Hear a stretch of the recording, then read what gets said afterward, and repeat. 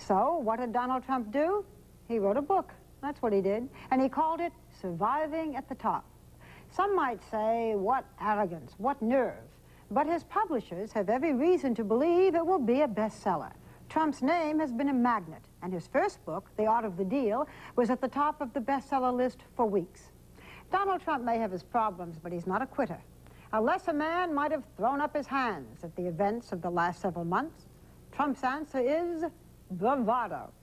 Here goes nothing.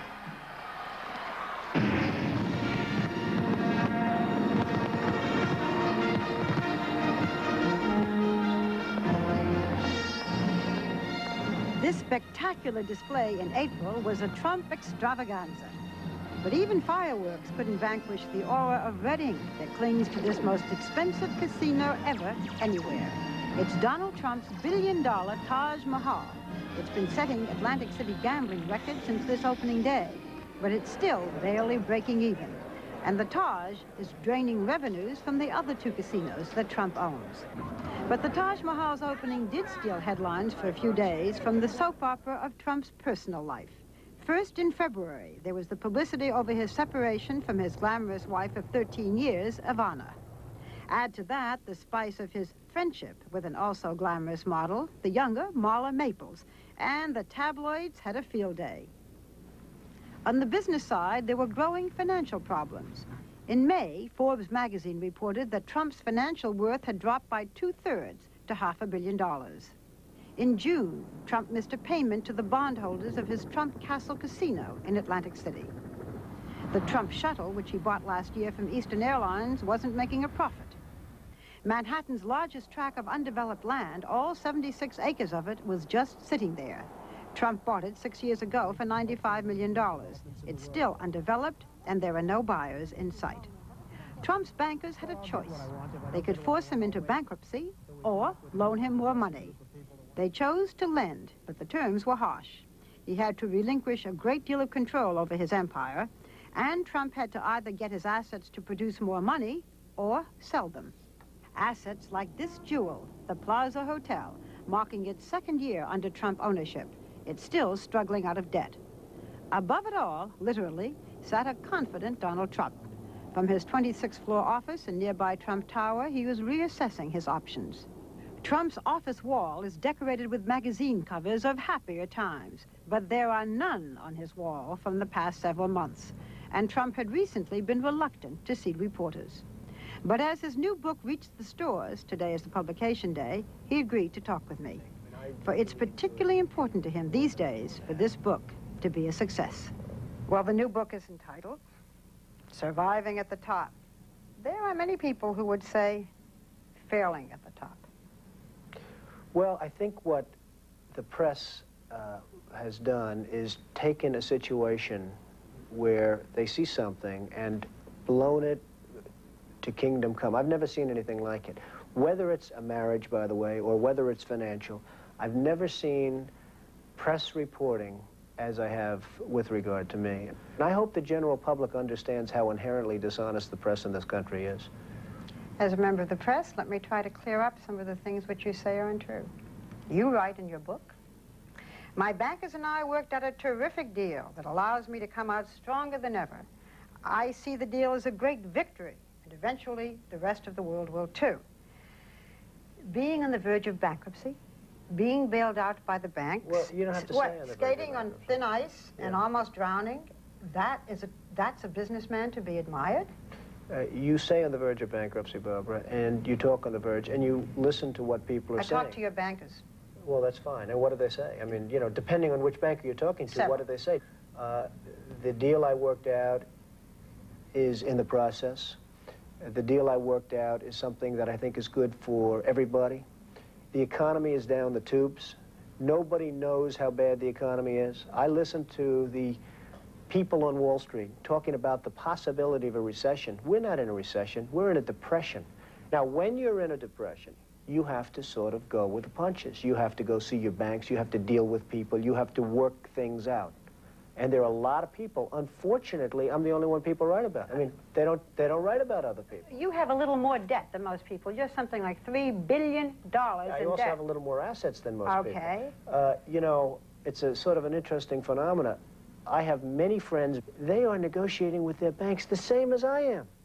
And I always say to them, how come you never get any publicity? You don't end up on the front page of the various garbage They weren't on tabloids. the front pages to begin with. Well, they don't have 50 magazine covers I'll tell you, behind they them, also you know. don't end up in the Wall Street Journal, and I do. Let's try to be accurate. Go ahead. Some of your friends have told us that you deliberately missed a payment on the Trump Castle debt so that you could negotiate this deal with the bank. Is that true? Did I deliberately miss it? In other words, did I just say I'm not paying it Yeah, for a because then I specific can deal reason? with my banks and I can get short-term, you know, agreements over the long term. Well, I don't want to comment as to whether or not I deliberately missed Why a not? payment. That's important. I think that the deal that's been worked out is a fair deal. The castle is doing very well. It's starting to do really well. Atlantic City is in the midst of a recessionary area. People are not going down like they used to because they don't have the money. And the Taj Mahal, which was going to save everything, is just about breaking even, and your other two casinos are down 20% from last year. You have debts to pay back. Right. You have huge loans to pay back. You say the country is in a depression. What makes you think that you can pay back those loans? And further, what your bankers have told us is that the only way you even have a chance is by selling that property out there totally, the plaza. Well, I don't know what the bankers have said. The plaza is a very valuable property. Everybody told me, oh, you paid too much, you paid too much. Now they're all saying what a great deal he made on the plaza. Well, I think you'll find that it's a great deal when the deal is all said and done. I mean, the plaza is doing very well. The Taj Mahal broke every record. That doesn't mean it's doing well. But the Taj Mahal last month had the highest win in the history of casino gaming. I know, but it still was not enough. It just barely broke even in terms of what it cost you. It's doing record business, but it has to do probably more than record business. Look, your bankers wish you well. When I talked to your bankers, they said, we hope he does it. What I am saying to you is, you did overextend yourself, okay? Go ahead. All right. How are you going to get out of this mess, surviving at the top, when everything is down and you owe a tremendous amount of money? Are you going to sell that plaza? You know why? Because I have great assets. You're going to sell them? The answer is because I have great assets, and the assets are doing very well. Take the Trump shuttle. Take the shuttle. Not enough to pay back Barbara, your debts. Other people owe money far in excess of what their assets are. They have lousy assets. I have great assets. I have the best assets. You've got to sell I have them in assets. order to pay back your bills. Perhaps you have to sell some of them. No, I don't have to sell all of them. Perhaps I'll have to sell some of them. Which ones? I think it's unlikely the plaza gets sold. I think it's unlikely the shuttle gets sold. The shuttle is doing very well. We started off with 12% of the market. We're up to 50% of the market. Now what happens with the fuel oil? I don't know. Have you had any bidders? Anyone want to buy it? Yes. Why haven't you sold it? Because I'm not satisfied with the price, and because I'm not sure that I'm looking to sell the shuttle. Suppose things don't turn up. They don't get better. And you have to sell them all. And you may. And you may. And you got the railroad yards on the west side. You can't develop them. They're sitting there. You got a lot of problems. Suppose it doesn't get better. Is it surviving at the top? Can you start all over again? I think it's surviving at the top, Barbara. If the economy goes further bad, and that's a possibility, that can happen, I'd have to sell more assets. But the assets are world-class assets that have values far in excess of the debt. You say in your book, and I quote, "The truth is that almost nothing in life is what it's cracked up to be, except the battle to get where you want to go." Well, many people disagree. They enjoy their work and their families. They have hobbies. They have interests. They don't think that nothing in life is what it's cracked up to be. That's rather cynical. Well, I think that a lot of people would disagree with that, and I think most people would disagree, and I think that's great. I mean, that's what it's all about. Nothing you get or got or have is what it's cracked up to be. Very little. In your book, you say, success is so often a matter of perception. What do you think the perception of you is today? I really don't know what the perception is. I think people see me as a fighter. I think people have always seen me as a fighter. They know that I don't take a lot of crap from people and from others, and my life would be a lot easier if I did, to be perfectly honest. In the current issue of Vanity Fair, the author Marie Brenner says that you read from Hitler's collected speeches, My New Order, and that these are speeches that you seem to admire. What's your reaction? Do you have this book? Do you have these speeches? It is the most ridiculous thing I've ever heard. A friend of mine sent me a book. A man who I think is Jewish, although I don't know, sent me a book. It happened to be that book. All of a sudden, Marie Brenner somehow found out that he had sent me a book. It is the most ridiculous thing I've ever seen, and I'm probably going to sue Vanity Fair over it. The author Marie Brenner quotes you as saying to her, "When a man leaves a woman, especially when it was perceived that he is left for a piece of ass, a good one, there are 50% of the population who will love the woman who is left." I do remember saying that. I don't remember having used those words. It's possible, but I believe that if a man leaves a woman for almost any reason, that particular person, the man, is going to be at a major disadvantage in terms of the public eye. There's no question about it.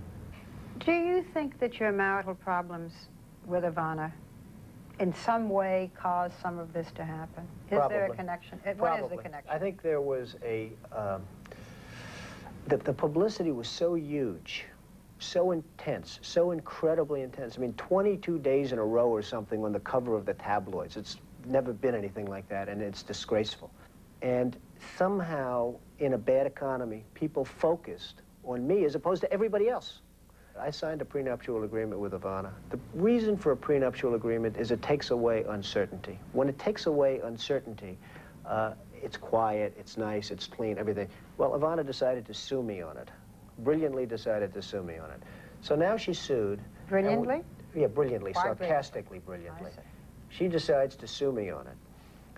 She's not going to win the suit. I thought it was dishonorable to do it, but she decided to do it.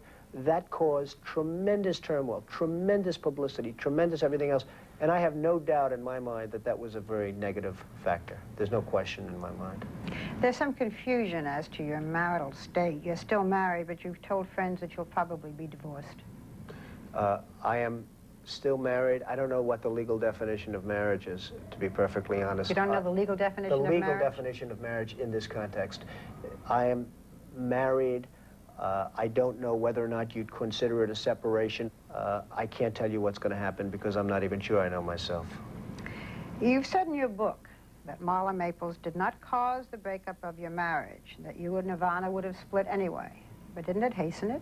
No. That's an absolute correct statement. Marla Maples is a friend of mine. I have a lot of other friends. Nobody caused... You treat the other friends the same way as you treat Marla? They had me going out with every woman in the United States. We're not talking about that. We're talking about this one.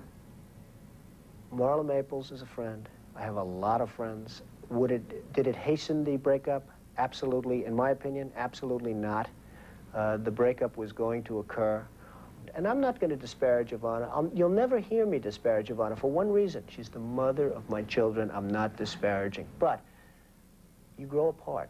While we're talking about Ivana as a mother, there have been reports recently in the paper, some of them attributed to Marla, that Ivana is not a good mother, that she has left her children this summer, but the truth is that she is with her children right now on a boat. I think Ivana's a very good mother. Okay. Ivana's a good mother. And also the truth is that you yourself said that you saw your children maybe once a week. You're having a lot of difficulties with your 12-year-old son, Donnie. You haven't talked to him since May. I mean, this is a very painful situation. I am not going to disparage Ivana as a woman or as a mother. You do say she is a good mother. I say she's a good mother. I say that Ivana is fine. As far as myself, I think I'm a very good father. I've been a very good provider, and I guess you have to leave it like that, Barbara. I mean, what can I say? Do you believe in fidelity in marriage? Yes, absolutely, I do. Absolutely. I think that there's nothing better than a good marriage. There is nothing worse than a bad marriage. I'm absolutely a believer in marriage. I'm an absolute believer in fidelity. But if a marriage isn't working, that's a different ballgame. I want to clear something up. In your book, the new book, you say, the fun is in the getting, not the having. Does that include women? No It's an interesting question. I think the hunt is always fun, whether it's deals, whether it's women, whether it's anything. I think, however, that with respect to women, there would be nothing that would make me happier than having a great marriage, an absolutely great marriage, and that would certainly supersede the hunt. My colleague Diane Sawyer did an interview with Marla, in which Marla said that she loves you. Do you love her? I'm not going to comment on it. I'm not going to talk about it. And that's where Trump drew the line. He's still in litigation with Ivana over the validity of the prenuptial agreement. Because of that, he said he would not discuss Marla any further. With all of this publicity and with the way that you have answered, there are people who say, why won't he show some humility?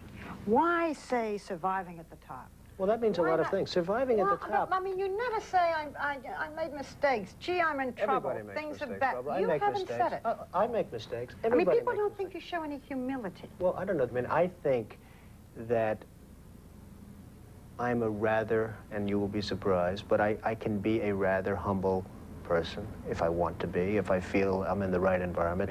You're always guarded. I'm not going to let my guard down because you happen to be asking me questions. You're somebody I know and have a great respect for, but I'm not going to let my guard down because Barbara's here asking me questions. I can understand that. You have a brother whom you were very close to, Robert. Right. You had another brother, Fred Jr., right, who died, who just somehow couldn't make it in life. What did you learn from that, or did you? Well, I think it relates to your previous question. I mean, Freddie was a great guy, had everything. He was very open, very much the opposite in a sense. He was very open. And because of this openness, he'd get himself into a lot of trouble. And ultimately, it was alcohol that just decimated him. It was a horror show. And it really took Freddie's life, alcohol.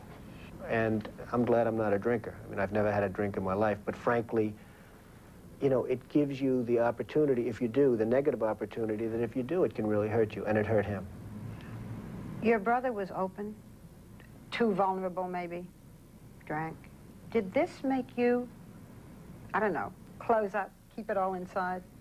I learned a lot of things from Fred, but I did learn for myself that I don't want to be open. I don't want to make myself vulnerable. I also learned that you have to do what you want to do. You say, just wait 5 years. Look ahead 5 years. Where is Donald Trump? I don't know. There's too many variables. You live for today, you do for today. Is today okay? Today's okay. Hey, today's not great. I mean, between a marriage and between all the struggles and between life and everything else, I mean, it's not like it's the greatest time of my life, but it's not the worst. I've had a much worse time in my life. And I live very much for the moment. I think the future is very important, but the moment is here. You don't know if you're going to be in the future. Thank you. Thank you. So where do Donald and Ivana go from here? Well, Ivana is still running the Plaza Hotel, and she's in town taking care of her 3 children. Her future looks good, for she's handled the situation with discretion and has received many offers to come out with her own line of products. As for Donald, well, this week he received yet another blow when the New Jersey Casino Control Commission revealed that his financial empire is worth far less than he claimed last year. And further, if he had been forced to sell his assets this spring, they say he might not have realized enough money to get out of debt. Still, with all of his troubles, there's something very disarming about Donald Trump, and he possesses both courage and daring. Like him or not, the man is an original, determined to survive at the top.